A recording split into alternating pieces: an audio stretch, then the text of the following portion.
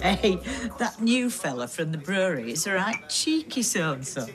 Just now, on phone, he wants to know if I believe in love at first sight. If not, he'll pop back again.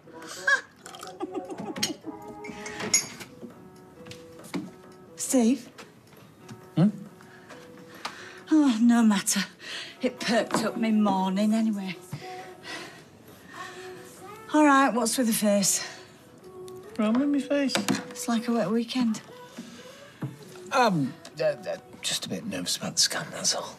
Oh, of course you are. Don't worry. Everything will be fine. You're both fit and healthy.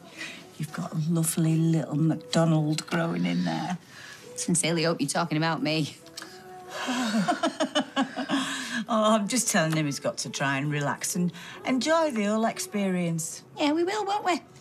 Come on then, we're going to get ready. See if we can get away from little Bonnie or Clyde. Oh.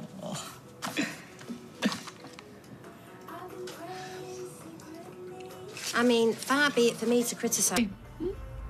There you are. We need a new barrel of mild on. Oh, OK, yeah, sorry. Michelle's back, so she's going to cook you something really nice for your tea. To be honest, though, she's looking a bit tired. Eh? She showed me the scan. Oh, did she? Well, yeah, I had to ask. Steve, what is wrong with you now? You look like you've lost a shoe and found a sock. Well, I suppose you're gonna know sooner or later. Well, the baby's all right, though. She said the scan were fine. Yeah, that's fine. No, it's just, All right, you're making me nervous now. Spit it out. Apparently, I might have a disease. What disease? One that could kill me, apparently.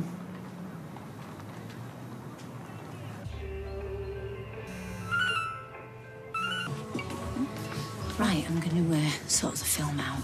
You can watch Die Hard if you like. You don't have to. Ah, it's grown on me. Listen, you all right? Yeah. Just to let you know, I've told me mum. Oh, I thought...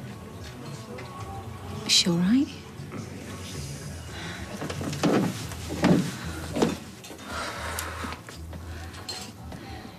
He's told me. Yeah, he said. Listen, Michelle, I know you're being really brave for our Steve, and believe me, I love you for it.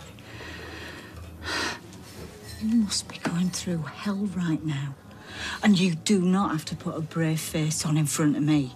If you feel like having a rant, you have a rant. To be honest, I've been driving myself mad with worry since he told me. I just feel exhausted. Oh, of course you do. I just want to curl up on the sofa, just the two of us, and try and think about something else for a few minutes, and then tomorrow try and get to grips with things.